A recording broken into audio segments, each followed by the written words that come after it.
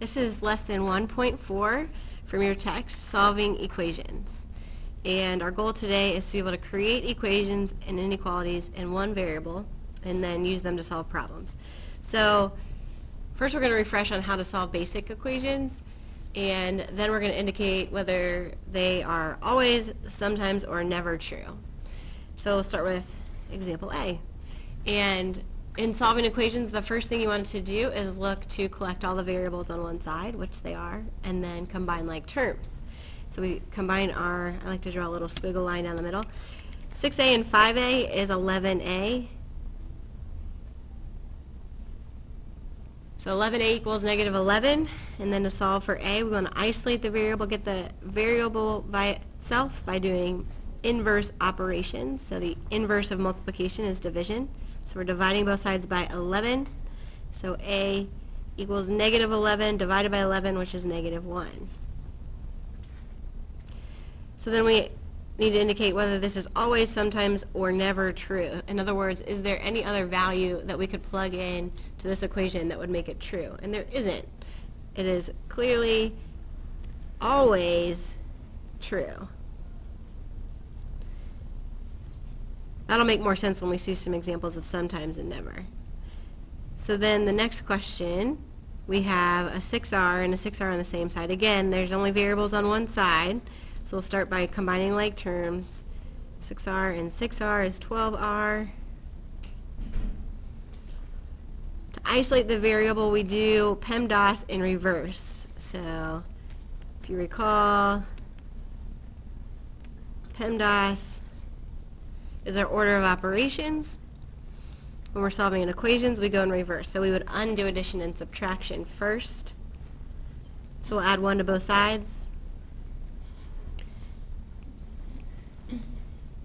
Makes a 0 pair, so 12r equals 12. And then divide both sides by 12. So r equals 1. Again, this will always be true. We'll just put an A for always.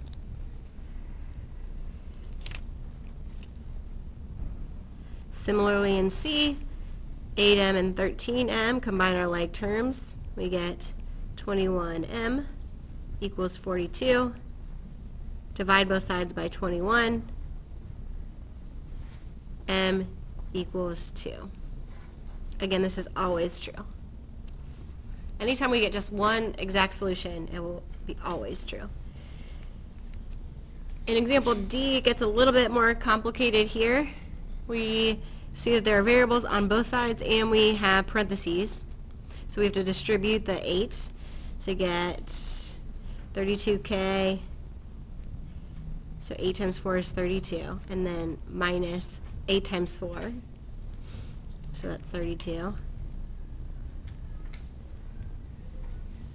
going to run into different problems here. Then we combine like terms. We can't combine any like terms, so then we collect all the variables on the same side. So I'm going to add 5k to both sides. So 37k minus 32 equals negative 32. Trying to get k all by itself, the next step would be to add 32 to both sides. So that equals 0, and actually negative 32 and 32, so we have that same thing happening on both sides. So we get 37k equals 0. Finally, divide both sides by 37. 0 divided by any number is 0, so k equals 0. An exact solution, always true. Next, similar to example D, we will distribute first. Make my little squiggle line down the middle. 8 times 1 is 8. Squeeze it in here. 8 times 5x is 40x. That's okay. 40x. And then plus 5. Be careful that you only distribute the 8 to the values inside those parentheses that are directly next to it.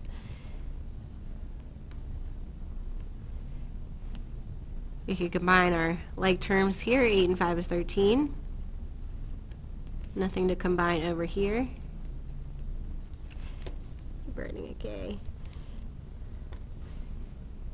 Collect our variables, subtract 5x from both sides.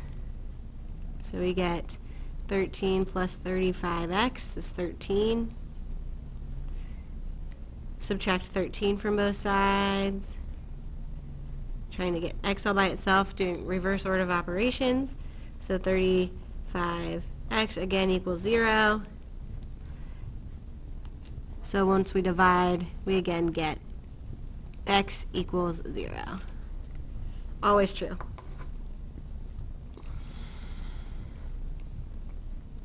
Last one. Collect the p's, collect the variable.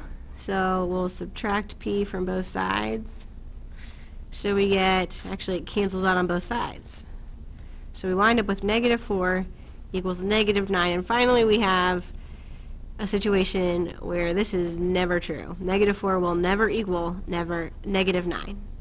So since our variables canceled out on both sides, we wind up with a false statement. So we can write never true. Example 2 gives us some practice in solving equations for a given variable. So when we have only variables, practicing solving. So looking at the formula for a rectangle, finding the area of a rectangle, we use the formula A area equals length times width. And to solve for W, we want to get W by itself. So just as we would do if this were a 5, we would divide both sides by L. So then we could write this as W equals A over L. And that would really come in handy if we were given the area and the length in a particular situation and trying to find the width. For a parallelogram, the area is base times height. And so we're being asked to solve for B. So similarly, we would divide both sides by H. The H's cancel out. So to find the value for the base, we would just divide the area by the height.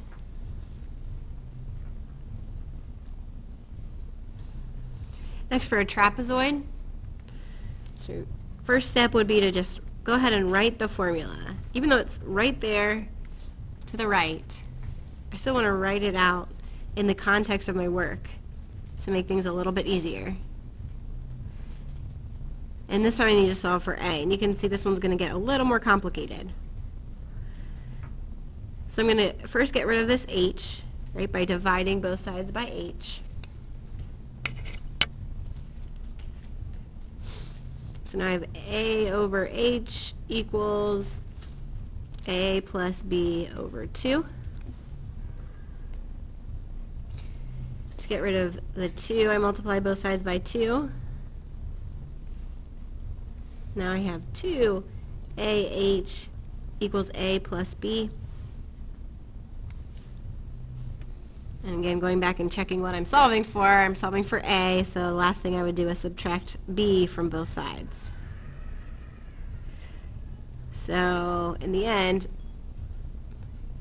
the A value, what you can see here is the length of the base, the longer base there. A will be equal to 2 times the area times the height minus the base.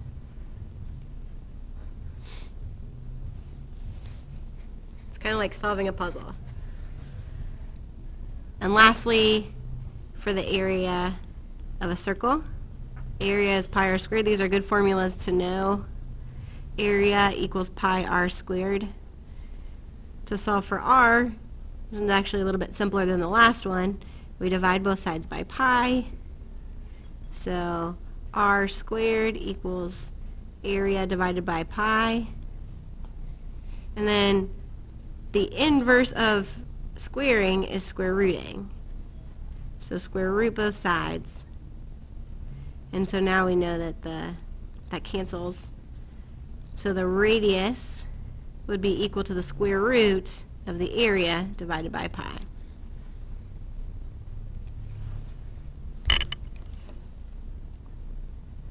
Finally, example 4, solve for x. So in these questions, similar to the last questions, there aren't very many constant terms or coefficients. We have a lot of variables involved. So looking at an x here and an x here, somehow we need to collect those x's, and the way to do that is recognize that x is a common factor. So we can actually factor out the x, and we're left with a plus b.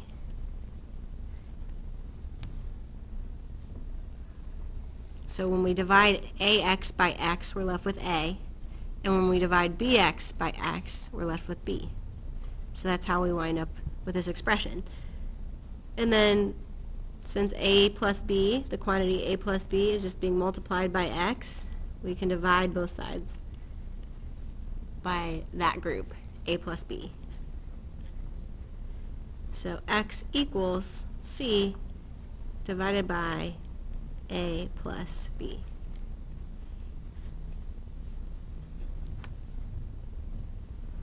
Solve for x. So we're still solving for x here each time. So you might realize doing reverse order of operations, we would add 5 to both sides first. So x divided by a equals b plus 5. And then we need to get rid of the a. This is x divided by a, so it's important to recognize that this fraction line also means divide. So then we would multiply both sides by a. It's really important that you include b plus 5 in parentheses because we need to multiply the entire side by a. So then these cancel out. X is equal to, and we typically would write that a in front.